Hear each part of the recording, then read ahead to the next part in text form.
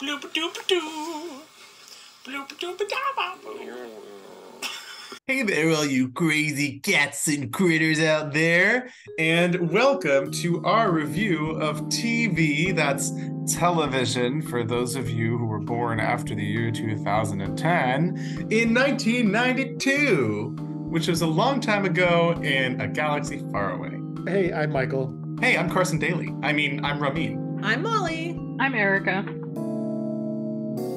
Johnny Carson hosted The Tonight Show for the last time in 1992, which also meant that Jay Leno debuted as the host in 92. Johnny Carson's last show, I was watching a clip from it recently because he had Bette Midler, and she sang One for My Baby and One More for the Road, and Johnny was crying, and it was really cute. Isn't Johnny Carson's last show what they were making fun of on The Simpsons when they did Krusty the Clown? They did his final show, and they had him singing "Send in the Clowns" and stuff, and crying. Also in 1992 were the first MTV Movie Awards. It's not just music anymore. It's the beginning of the end. Also in 92, Snick debuted on Nickelodeon. Woohoo! Big orange couch. I remember that. We're going to take one night that's not going to be Nick at Night. It was Saturday night. So all you kids that didn't have anything better to do than watch TV on a Saturday night could watch Are You Afraid of the Dark and get your pants scared off you. On an episode of SNL in 92, Sinead O'Connor ripped up a picture of Pope John Paul II. And by a picture of Pope John Paul II, you mean her career. She talked about that actually, and she said that she didn't ruin her career. She made it so the record execs couldn't get another yacht. Her career was really fine. She just wasn't a huge millionaire after that. What a badass thing to say. And she was right, so... Please, in no way, shape, or form do I disagree with what she did. I'm not saying that at all. It's crazy how controversial that moment was, because I feel like if somebody did something like that today, people would just roll their eyes.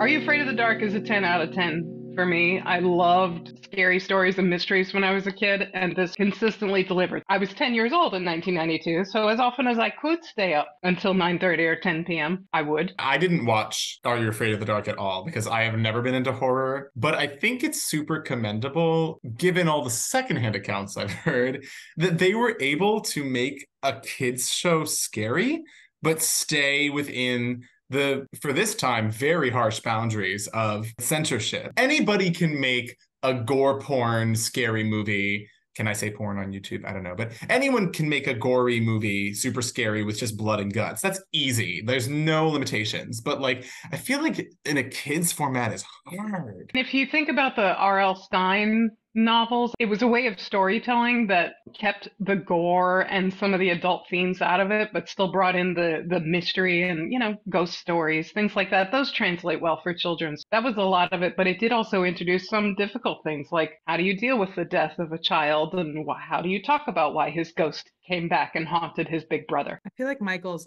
on Are You Afraid of the Dark right now. Yeah, He's about to submit something for the Midnight Society and throw the sand on the ashes. not the best light in here. I loved Are You Afraid of the Dark. I always found the horror genre sort of tantalizing, and even though I knew that it was not for me, but I thought it was cool, cool people were into it, so I wanted to be into it. Actually, what haunts me to this day from Are You Afraid of the Dark was the opening credits. Do you guys remember? Oh yeah. It's the playground, and there's the swing set with the one swing that's moving back and forth with that creaking sound, and the other one is still. I cannot walk by a playground at night without thinking of that. Lots of people have a moment like that. For my sister, it was when the hand comes up with the match and then it gets blown out at the end. Those kids, they would go into the woods and sit around a campfire and tell these stories, and I was always like, are you just going into the woods at night without a grown-up? I thought that was way cool. Though I was too old for Barney, my mom didn't think I was. And when I was waiting for the bus in the morning, while my mom wasn't completely awake yet, she'd turn on Barney and I'd be listening to I love you and so on, or clean up, clean up. I was wondering if somebody was going to sing the song. Thank you, Michael. I was really looking forward to that. I was definitely the target demographic for this because I was 4 in 92. I loved Barney. I remember distinctly the point at which in my grade school years, I realized Barney was no longer cool to because all the other kids would sing, mean made up versions of the songs with horrible lyrics. And I realized like, oh, I'm not allowed to like this anymore. Okay. But Barney is good kids TV. I think it's the best version of Batman aside from the comics. I love the noir art direction of the show. I love the voice talent. Kevin Conroy is the perfect Batman. Having Mark Hamill as Joker is incredible. And it also had some really excellent writing, including things like they invented Harley Quinn for the TV show. Mr. Freeze was a comic villain before this, but they really fleshed out his character on the animated series. And I think that episode won an Emmy. That's often held up as one of the better examples of voice acting in all of animation as well, because you talked about Mark Hamill and Kevin Conroy and some of the others. Having not been a Batman girl myself, I didn't watch it, and that's one of the ones I think on my list that I would go back and watch the whole thing now. I am also not a Batman girl, and I didn't really watch this regularly, but whenever I watched it, I remembered enjoying it. I agree completely on everything you said, especially the art direction. It's hard to think of many other animated series at the time that got this dark aesthetic right without going too far. And that is another one of my things I love about this version of Batman. I think Batman can either be like hyper camp, right? Or hyper dark. Like it's either the Dark Knight or the 1960s show. This one I thought struck a good balance. It was not campy. Like you couldn't really call this show campy, at least that I remember. It had its moments, but usually those moments would then turn dark again. One reason I've always disliked Batman is I don't find his character relatable at all. And this is one of the only versions of Batman that I do find relatable. I'm kind of tempted to light all these candles behind me and make it look like I'm in a ContraPoints video, which I never really watched a lot of. But I always thought it was a ripoff of Bill Nye, but no, Bill Nye came later. Somebody was dressed like a rat. I can't remember much about it though. And he had weird hair. I feel like it was weirder than Bill Nye. Like Bill Nye was like whimsical, but like Beakman's world was like bizarre.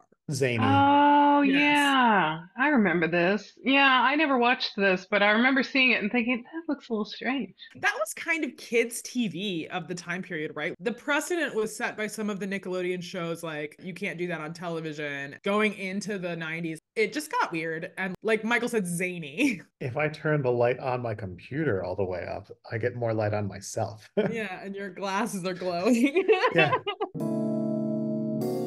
I loved Lamb Chop when I was growing up. That woman was talented. First of all, people don't appreciate puppets anymore, but I loved this show. I thought it was amazing, all the things she could do, and the characters were charming. But when I rewatch it, and I don't very often, but when I do, it's a little creepy. And maybe it's just the fact that it's puppets. Maybe when I say people don't like puppets anymore, I'm the problem. The song. Don't start it, because then it won't end. This is the song that never ends. It's Well, there goes Rameen for the rest of the night. But yeah, no, Sherry was super talented. I loved her. And you were saying the characters, Lamb Chop, obviously, but Hush Puppy and Charlie Horse were great. It did feel like a show that had been around forever. Sort of like the song that never ends. Like it's just like this eternal loop forever. Which starred Paul Reiser and Helen Hunt. I remember it's a show that my mom watched, but I don't remember a whole lot about it. But I do remember there was a big deal about one particular episode several years into its runtime, where it was an entire single take episode. It was after the two of them had had a baby and they were making the baby sleep through the night without going to get it. And so they were just like sitting outside the baby's door, the closed door while the baby was crying. And they were just like feeling really bad, but like, no, we gotta let him cry himself to sleep. So like you're saying it was like the first like gimmick episode of a sitcom, basically? Probably not. Or it was just the way they filmed it for like art reasons. Other gimmicks like that, I'm sure had been done before. I don't know about that specific gimmick. Yeah, I do remember it as being like a show that my parents watched and the Helen Hunt of it all. Like, remember when Helen Hunt was a huge star? Like, what happened to Helen Hunt? Ah! Talk about the beginning of the end. It was like the first unscripted reality television show, like of like, we're gonna put people in a house and film them. I can't think of anybody having ever done that before. There wasn't even like a prize or anything. It was just like, we're just gonna like bring these people from disparate walks of life together. And it was great television. I would still watch The Real World today if they started a new one. Although I don't know, maybe it would be trashy nowadays, like the Jersey Shore of it all. And I'm also wondering if I went back and watched these older seasons, if I would feel the way about them now that I did when I was a teen. Weren't the early Real Worlds like less quote unquote trashy, to use Molly's word? I think it's always going to be a little trashy. Like I seem to remember there was more like serious discussion around things like the AIDS crisis, for instance, in the first couple seasons. Yeah, there was a character. Was it the first season or the second season? Or not a character, a person, an actual person who was HIV positive, and that was like kind of radical for the time. Most of the Real Worlds I watched were the later seasons because I was 4 and nobody was going to let me watch this. I just remember whenever I would watch it, all these moments when they would be like, oh, so-and-so's about to sleep with such and such. And then the camera would like follow them into their bedroom and you were expecting this like steamy, not for TV thing. And all it was like the covers sometimes coming up, maybe a little smooching. Like it was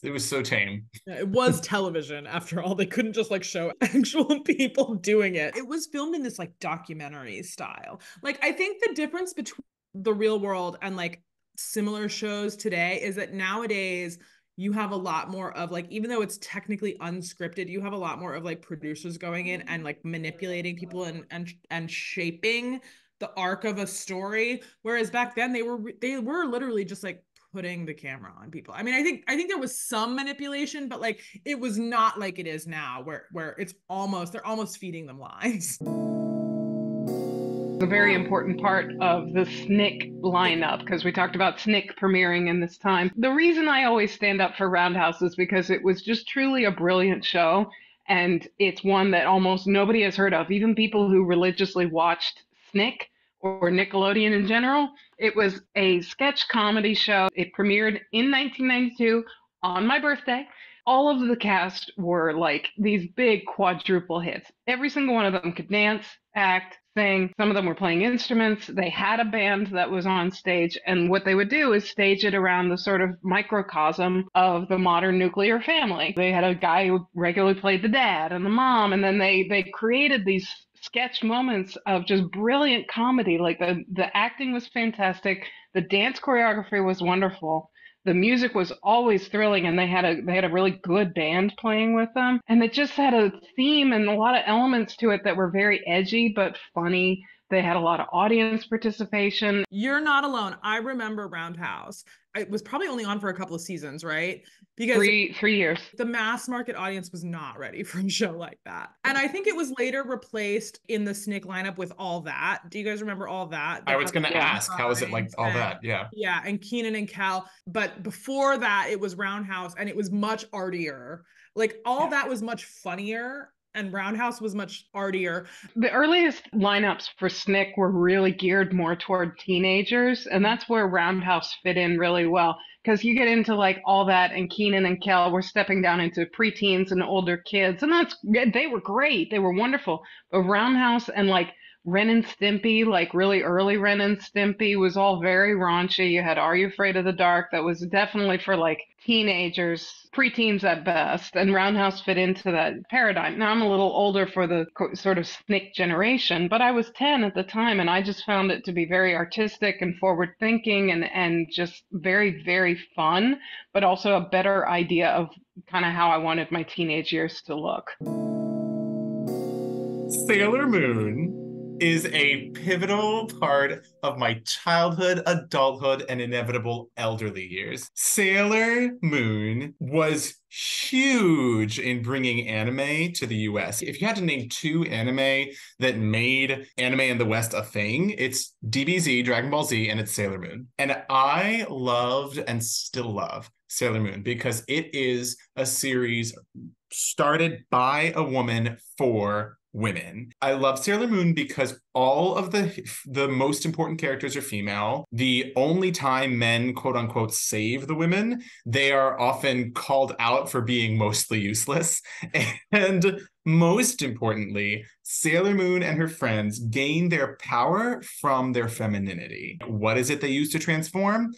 Makeup kits and putting their nails on. What is it that they gain their power from? Twirling around a lot for no apparent reason. And that's the point. I also love that Sailor Moon didn't shy away from some tough topics. I mean, there is no special Sailor Moon episode about caffeine pills or, sex education or what have you. But there are many episodes about typical, like, teen angst things, like, not being able to make friends or being picked on for being a nerd or being picked on for being a tomboy. I love that all the characters do not feel, and this is really makes it unique among animated shows. The characters don't feel like caricatures or flat characters. They are all really well-developed characters. Sailor Jupiter is a tomboy who's tall, but she also likes to cook and clean. Sailor Mars is a Shinto priestess, but also a huge bitch and is like not shy about what a bitch she is and would probably tell you that herself. I was also a big fan of Sailor Moon when it started airing in the US. I think what I loved was how the lead Sailor Moon, what was the, like, when she wasn't Sailor Moon, like, what was her name? Serena, that's right. In Serena English, was yeah. like so relatable. She was like so normal, right? She was like boy obsessed, couldn't wake up in the morning to get to school on time, was constantly like late, was a mess. Her room was always a mess. Like, she was always like struggling. And I loved that about her, because it was like she was on the struggle bus, but she was also like a friggin' superhero. And Rameen and I have talked about this before in a completely unrelated video about how, yeah, there's the big bad of every season that they have to deal with, but also one of the main arcs of every season is that she has to get her shit together. And she does by the end of the season, and then like there's usually some sort of mind wipe and they start all over again. Rameen was talking about the happy things at the end of that first season. It gets really heavy, and I don't want to spoil it for anyone who hasn't seen it. Missed opportunity. I should have worn it today. My "But You Didn't Do Anything" t-shirt. When people thought of the anime at first, they thought of like Dragon Ball Z, right? Or Gundam, or like all these. In Japan, they're literally called shonen anime, which means boy anime for boys. But Sailor Moon I think also did a great job of like straddling that gender line, because I knew people of every gender expression who liked Sailor Moon. Now, it was more popular with women and queer people, but I still knew plenty of straight guys who liked Sailor Moon.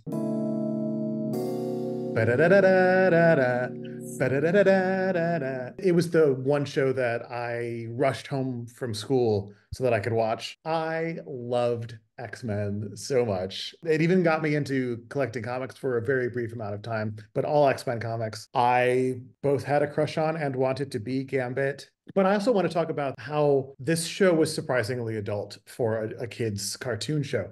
In the very first episode, one of the heroes dies permanently, does not come back. This show doesn't hide how it's a metaphor for civil rights. It's like a very, very thinly veiled metaphor for civil rights, the whole show, and how politicians get involved in that. And it's all self-serving, and how it messes with people's lives in ways that it shouldn't, just because of other people's prejudice. I have a story, and I don't know if you want to include it in the video, but I've held this story within my breast for many a moon, and it's time that the world knows about my friend Brian.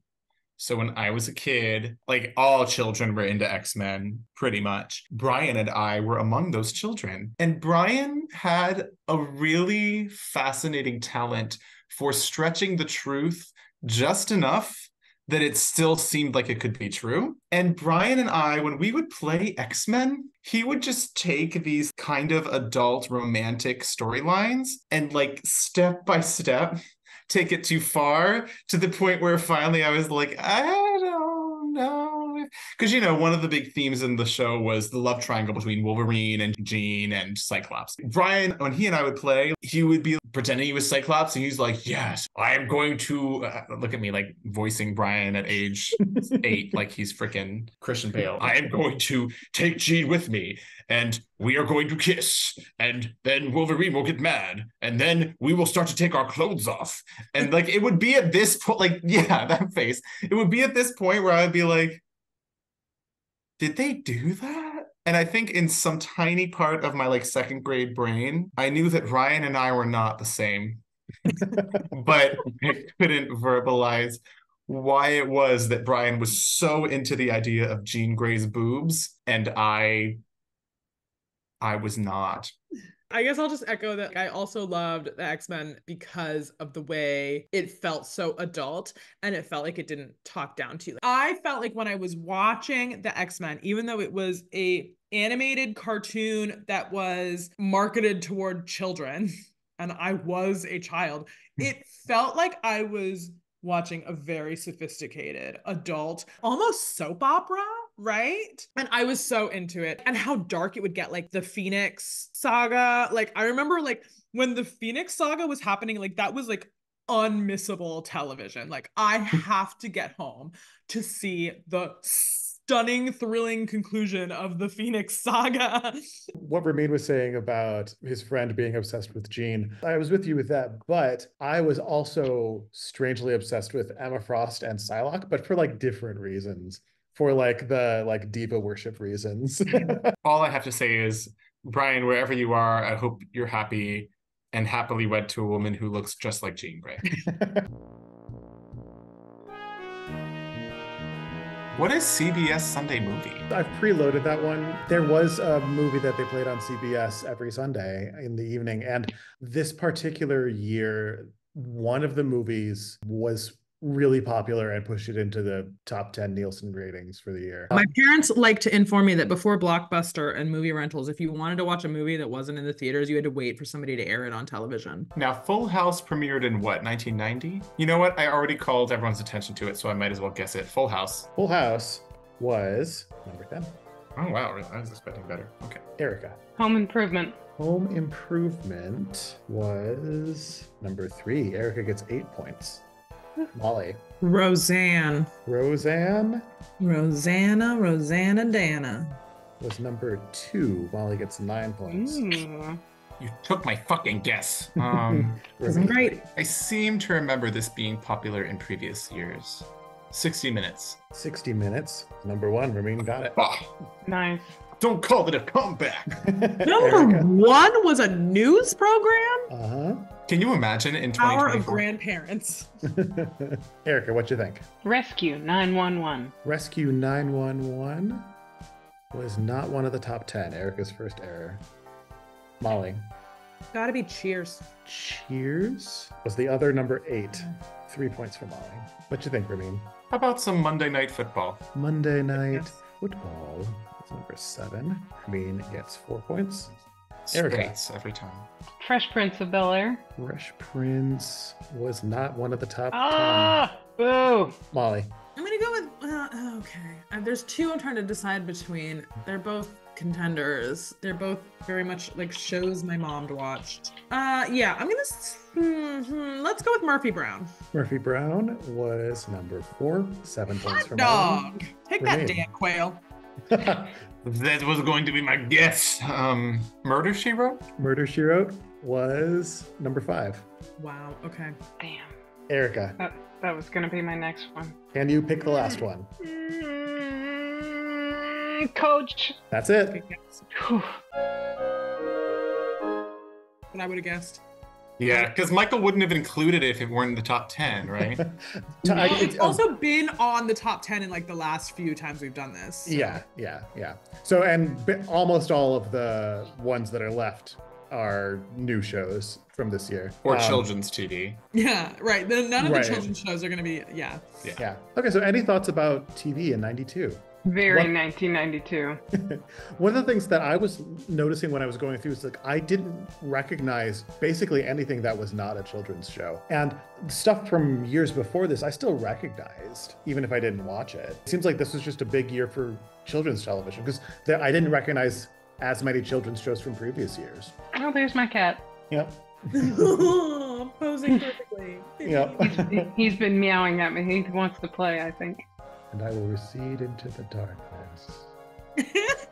Thanks everybody for watching. Give this video a like if you liked it. Give it a pity like if you didn't like it. If you wanted to drop any trivia or anything that you wanted to say about any of these shows or any other shows from 1992 that I didn't write down because I didn't know what they were. Write it in the comments below. We'd love to chat with you about that or read what you have to say. To this side is a video that YouTube thinks you might like, so check that out. Up there in the corner is the link to our channel where you can subscribe to us. We put out usually once a week videos about media, mostly video games and music, but occasionally other videos like this, like TV. And that's about it. Maintain your groovy selves.